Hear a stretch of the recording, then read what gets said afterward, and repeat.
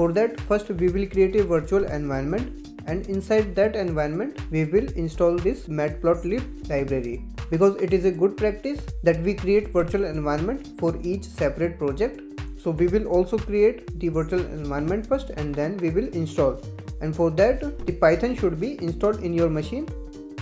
Let me show you how you can verify whether the Python is installed in your machine or not. So I would write Python 3 space -- version, this particular command on a terminal, and I would hit enter.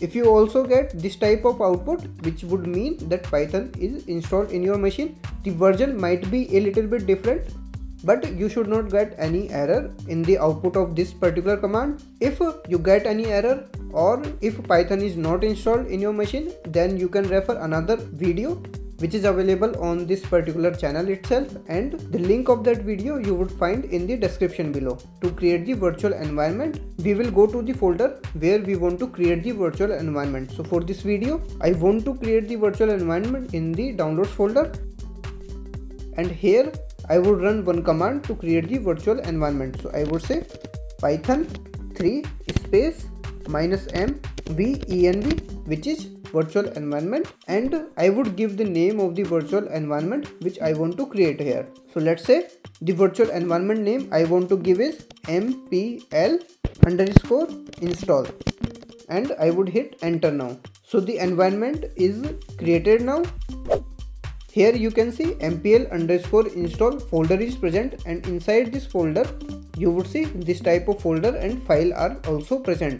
Now in order to use this particular environment, we will have to activate this first, and for that we will have to source one file which is present inside this bin directory. So if I show you that file also, so you would see this activate file is present. So we will have to source this activate file in our terminal. Here I would say source, and I would have to give the absolute path of that activate file. So I would say mpl_install, and I would say bin, then I would name the file which is activate, and I would hit the enter now. Now the environment is activated, because as you can see here mpl_install is written here, which means this particular environment is activated now. Let's now go ahead and install this Matplotlib library. So we would use pip here. So I would say pip install and Matplotlib, and I would hit enter now. So the installation has begun, and the installation is successful, because you can see this particular message here, successfully installed, and these many packages are installed now within this mpl_install virtual environment. Let's now see whether the installation is proper or not. For that, let me clear the screen first, and I would list down all the packages which are installed in this mpl_install environment. For that, I would say pip list, and here we will look for the Matplotlib library. So here this is Matplotlib, and which has the version 3.8.3. Let's now try to use this Matplotlib library in a Python script. So I would open up the Python shell. So I would say Python 3, and I would hit enter.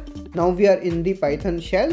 Now I would try to import this library which is Matplotlib. So I would say import Matplotlib, and I would hit enter. And after hitting the enter, if we do not get any error, which would mean that this particular library is installed properly and it is ready to use.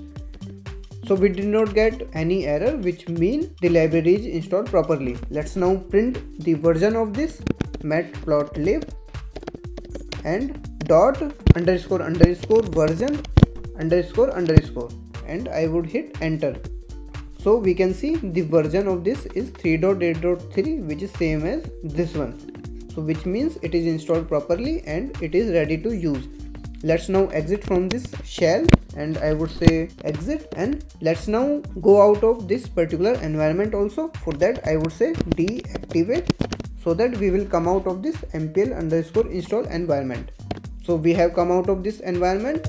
I hope the video was useful to you.